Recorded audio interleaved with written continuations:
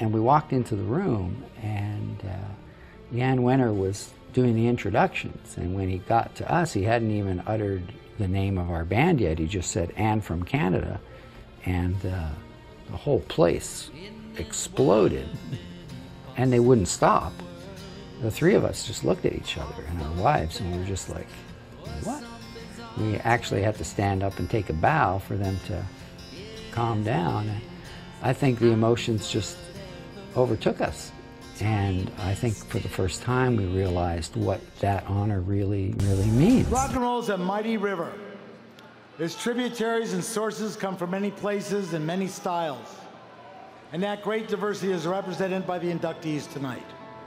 They are, from Seattle, the First Ladies of Rock and Roll and their backup man, Heart. Albert King. Randy Newman. Lou Adler. Quincy Jones. Public Enemy. The great Donna Summer.